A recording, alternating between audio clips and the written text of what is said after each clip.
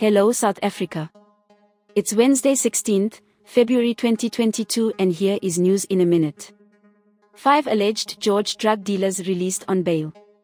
A group of 5 alleged drug dealers has all been released out on bail after they appeared in the George Magistrate Court. According to Hawk spokesperson Zinzi Hani, the 5 were released on bail on Tuesday, respectively, with conditions. Hani said the organized crime group is alleged to have been involved in securing cannabis from several cultivators based in the rural villages of the Eastern Cape. Once the required quantity of cannabis was secured, it would be moved to the Southern Cape. This follows a multidisciplinary operation executed last month by the Hawks Serious Organized Crime Team from George and Gabura, George K9 Unit, POP Southern Cape, and Outshore and Motherwell Crime Intelligence. The operation resulted in numerous properties being searched and the arrest of 5 people.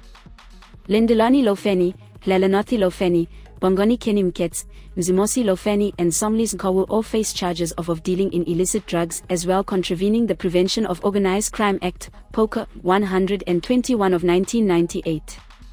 The matter has been remanded to March 28, 2022 for further investigation.